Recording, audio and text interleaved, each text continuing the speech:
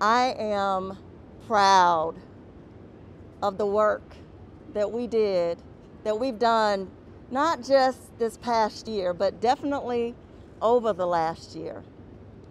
Our journey has been one that has excited and energized people across South Carolina like nothing ever has in modern history.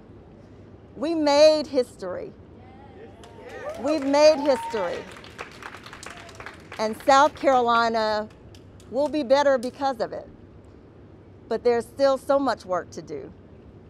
And so we are going to remain committed to that work because my work never stops. My work for the people of South Carolina and the people of Senate District 22 never stops. And so I want to personally thank every member of my team. Right now, every member of my team believes in a better, stronger South Carolina.